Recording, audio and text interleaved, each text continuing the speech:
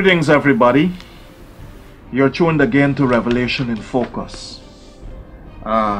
We are going to be getting into chapters of Revelation from here onwards that you can consider very, very tough chapters that will be covering a tremendous amount of serious doctrines.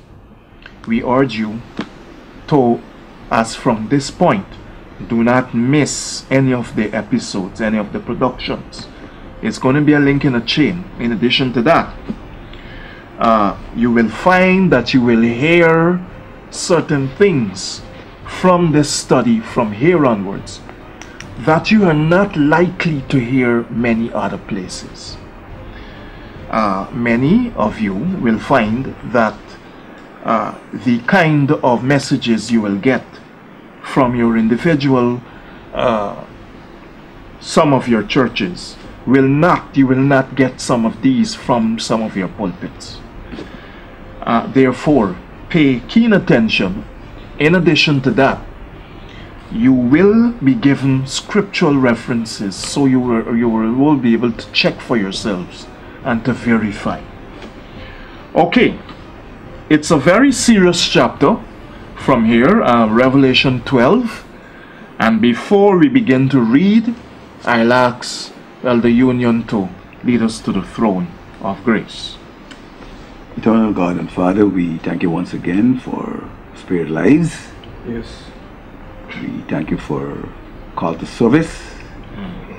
We ask of you to open our minds and inspire us by your Holy Spirit as we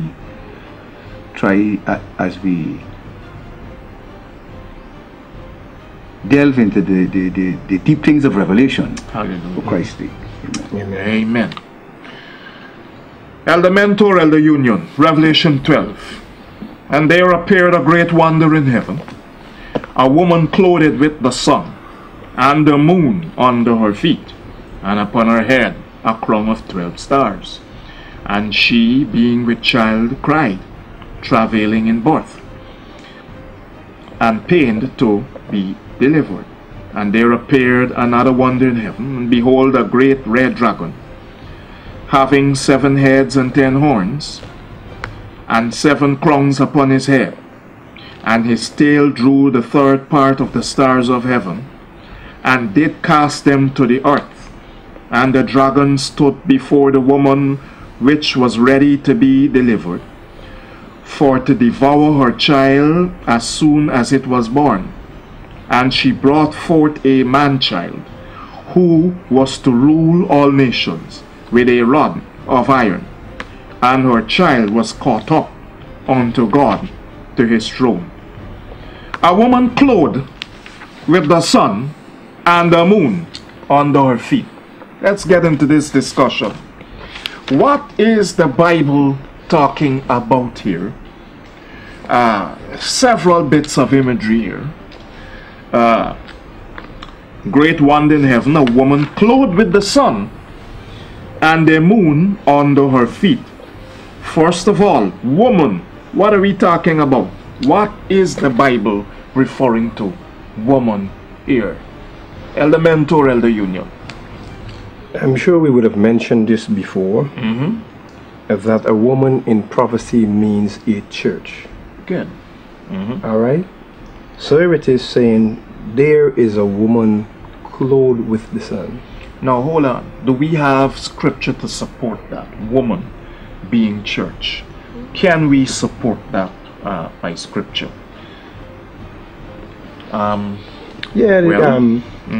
Isaiah, when the Lord said, I liken Zion, the daughters of Zion, like unto a virgin. Yes. And we know the daughters of Zion is really the church. Yes. God's church. It is people collectively talking about. Yes. And not an individual. In addition to Jeremiah 6:2, right? Giving you the daughter of Zion as a woman. And so that's supported by scripture.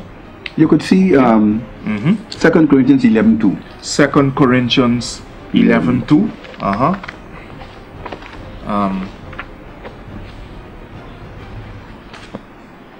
Let me see how quickly I can put my hand on that. 2 Corinthians 11:2.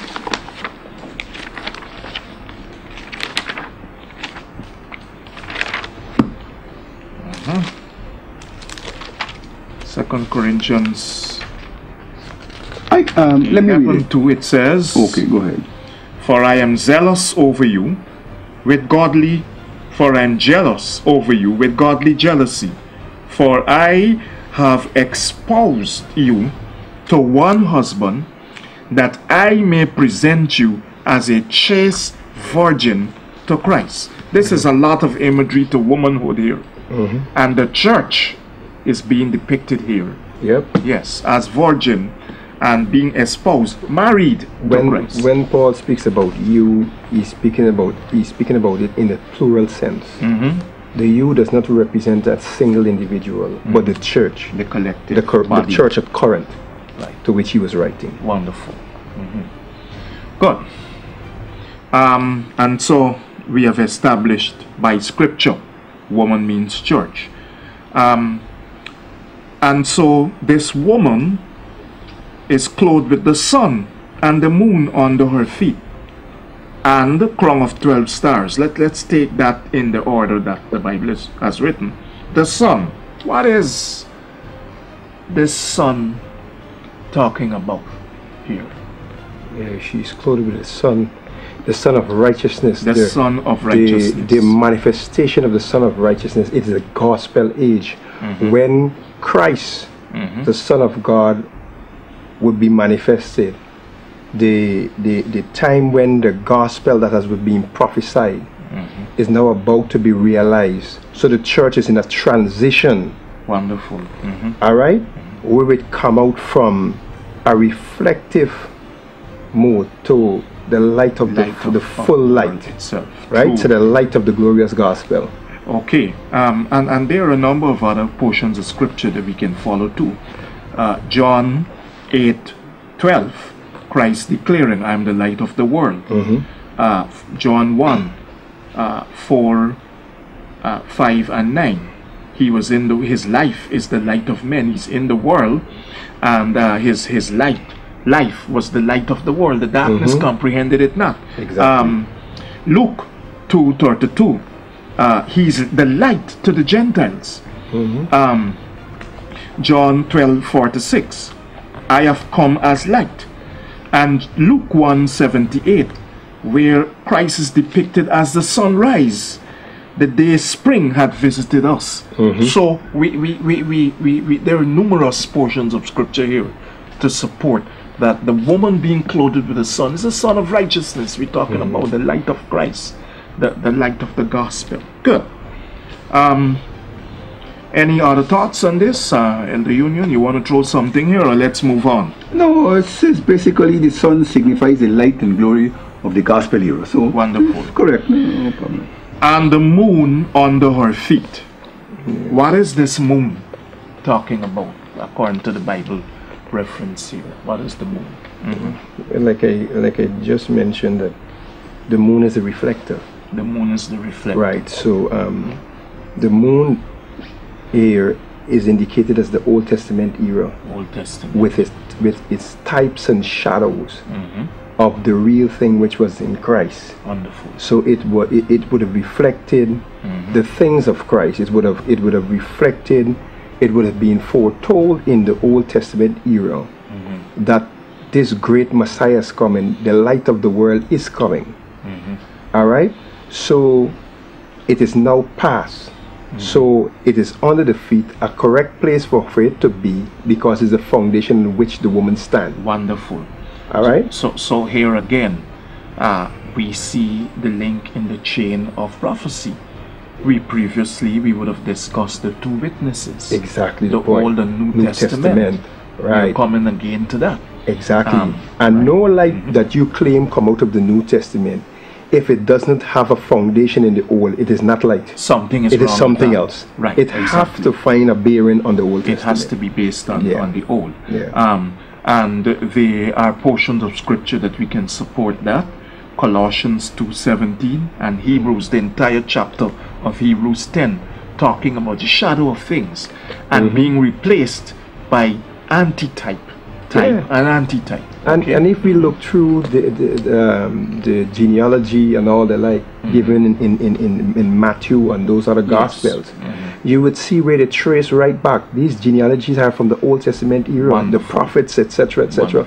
And you also would hear them quoting scripture for the matter, because the New Testament preachers, scripture for them was the Old Testament. That is what they preach from. So today, when we preach from the Old and the New, because all is gospel, all is scripture to us. But in their era, they hadn't the New. They were now living the New, so they had to quote the Old. They had to preach from the Old. But we also saw the Messiah himself quote from the Old. When he was a Bible man. In the temple to read, he said, "Look, the Spirit of the Lord is upon me to preach liberty."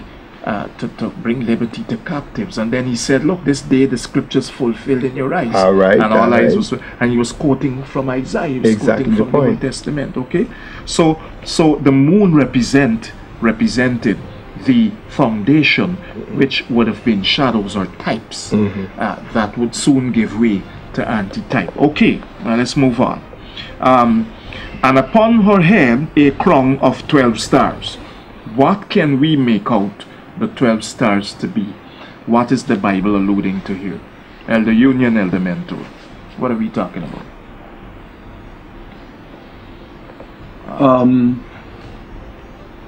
The crown here,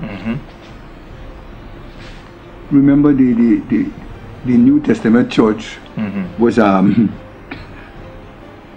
Jesus formed with the 12 disciples. 12 apostles. So the 12 stars, apostle disciples. So that signifies the wonderful. Yeah. They were the primary messengers of the church.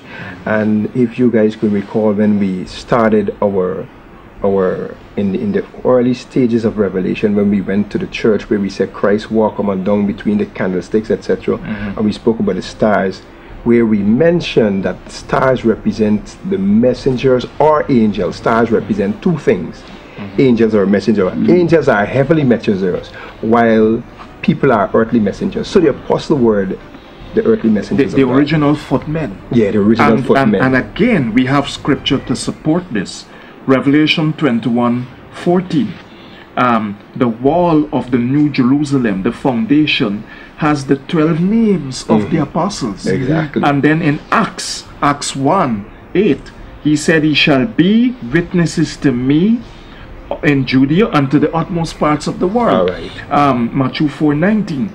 "Come unto me, and I will make you fishers of men." Right. That was his original call Exactly. to the fishermen, the apostles. All right. So it's no difficulty in understanding that this crown of 12 stars has to do with the original footmen of the gospel, of the light, of Christ himself, the 12 apostles. All right?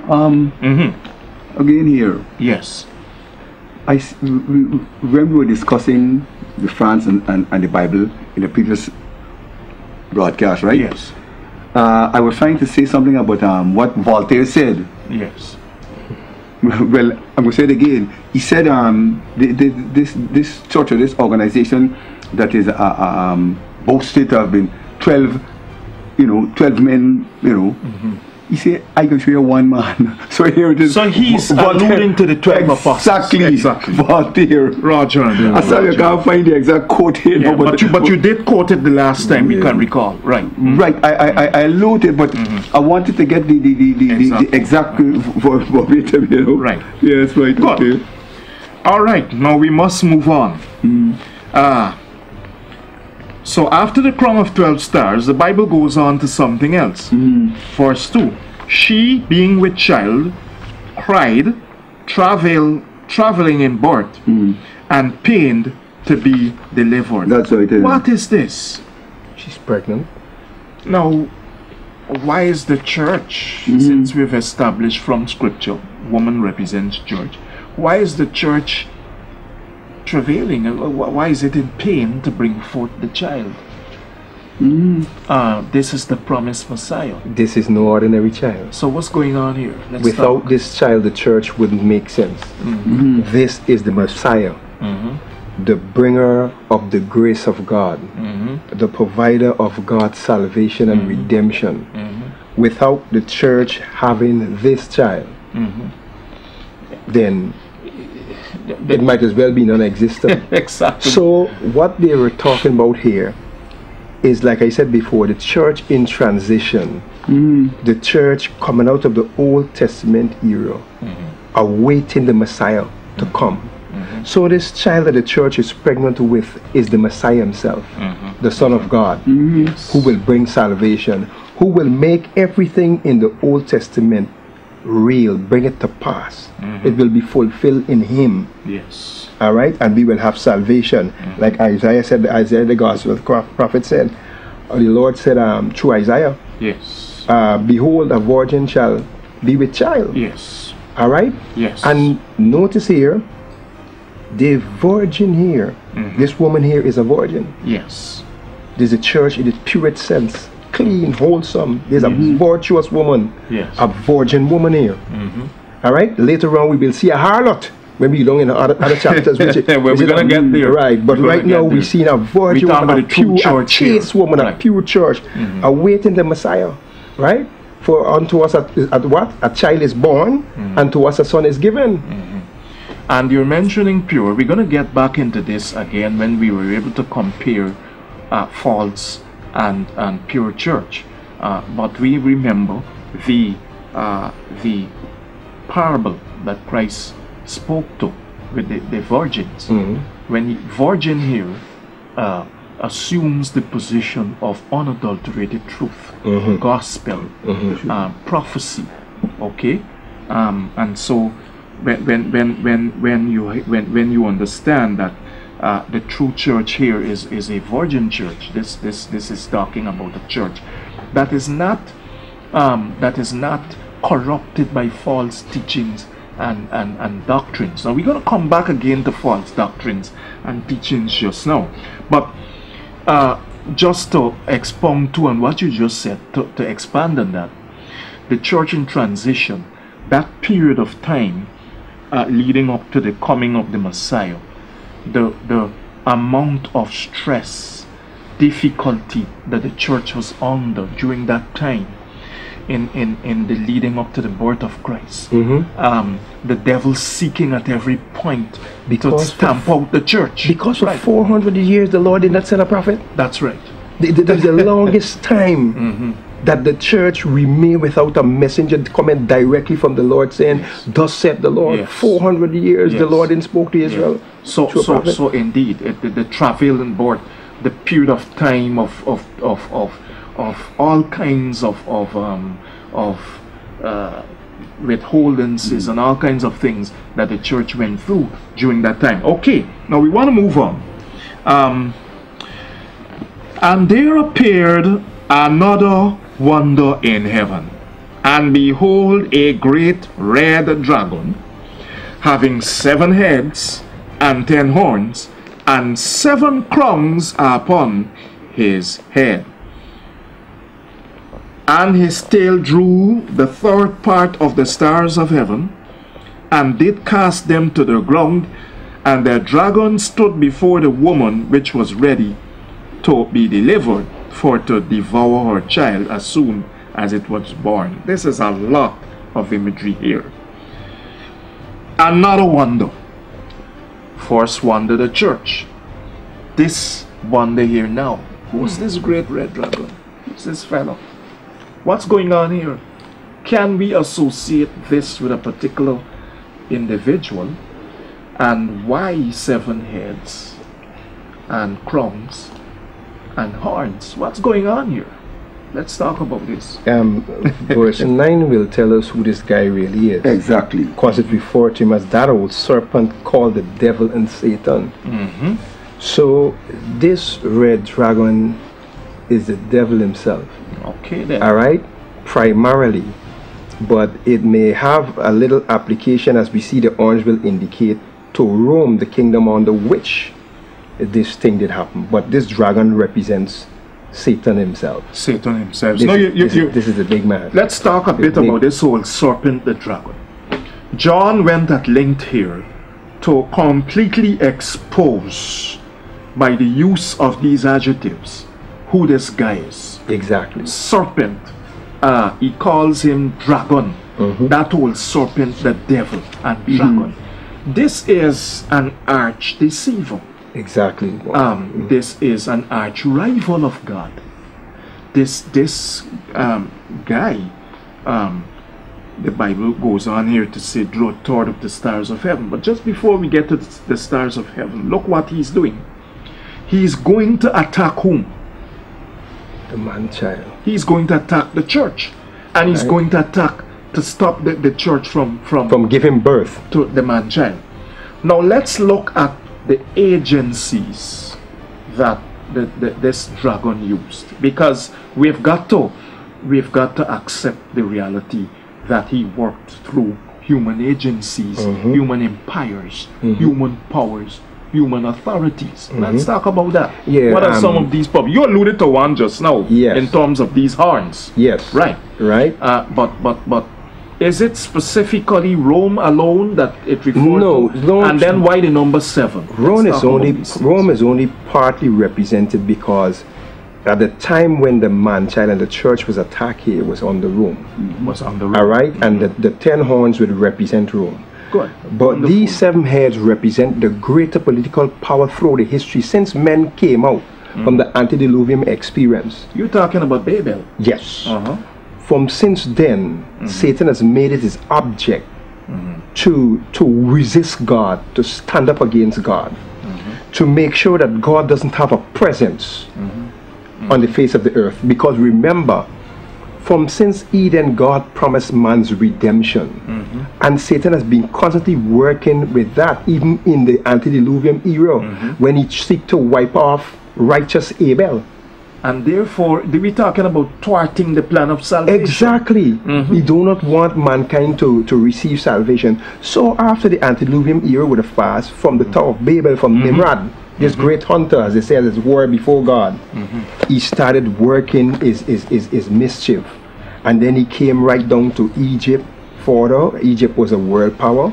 And when the children of Israel were in Egypt, he tried to annihilate the children of Israel by destroying all the male children, so that Israel would be cut down significantly. Because if you don't have men to impregnate women, what can happen to our people after a while? You won't have a race. Exactly, you wouldn't have a race. You can't have a nation. Right? And that failed too, and he went on through other agencies like Assyria. Because God preserved Moses, and we know what played out with that. He went through Assyria, Babylon, Medo-Persia, all these different In addition to thwarting the plan of salvation, attempting to thwart the plan of salvation through these agencies and powers, he would have done that through the systems of worship too. Exactly. We have, for example, in Egypt, the hieroglyphics, they worship the crocodile. And we see resemblance of the crocodile and the dragon. Yeah, and the a beast of similar nature. The number 7 denotes the completeness, the totality of the efforts of those nations that championed the cause of Satan. These guys rally behind Satan because these guys did not know the true and living God. Alright, and because they did not know the true and living God, they stood on the enemy's side, and he was able to work through these nations to try to bring to naught the plan of salvation unsuccessfully. Can we also agree that the red color indicates the murderous and bloodthirsty character that was manifested, and even through the then power that was used at Rome? The bloodthirsty and murderous nature of Rome. She dared to crush, because if we look at her description in Daniel 7, it said she had great iron teeth, and she stamped the residue with her feet, and so she was cruel and angry. The children of Israel, the young boy children, were slaughtered murderously. All these nations were bloodthirsty people because they had no regard for human life, because they had no regard for God, the Creator. You're talking therefore about outright defiance against God.